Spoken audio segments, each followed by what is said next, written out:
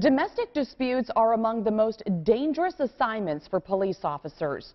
Trooper Joel Davis was shot last night responding to a domestic dispute near Fort Drum.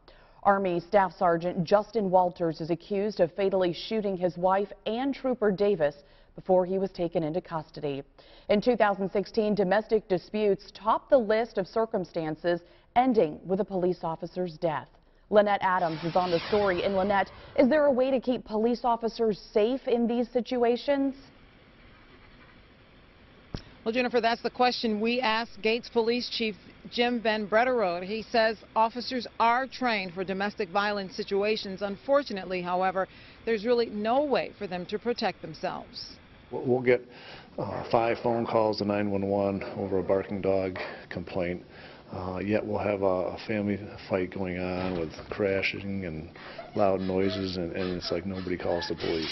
And if police are called, Gates Police Chief Jim VanBrederode says an officer can end up in the middle of a family fight, almost blind, not knowing what he or she will encounter. When you go into someone's house, you're on their territory. You are a visitor in their territory. They know the layout of that house. They know where weapons are, and you are totally at the disadvantage as a police officer when you respond to these calls, which makes them extremely difficult. VanBrederode says this latest shooting of a trooper near Watertown shows that danger, and that our society has not yet adequately addressed the crime of domestic violence. Police arrest the abusers, but a judge determines his or her fate. Jamie Saunders is the president and CEO of the Willow Domestic Violence Center. I can tell you that Willow Center served more than 7,000 clients last year alone. But these are each individuals, their families, their communities, and this should be a rallying call. Saunders says as a community, we can take a stand against domestic violence before a police officer arrives at the door of a home. Dating and domestic violence is 100% preventable. It is learned.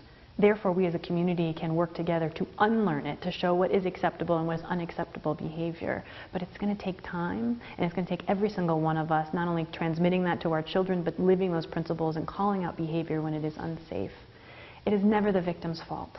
It is never the victim's fault. If you or someone you know is a victim of domestic violence, there is help. You can call the number you see there on the screen. It's 222-7233. Again, 222-SAFE. That's the number to the Willow Domestic Violence Center. And we have other resources on our website at WHEC.com. We're live in Scottsville tonight. Lynette Adams, News 10 NBC.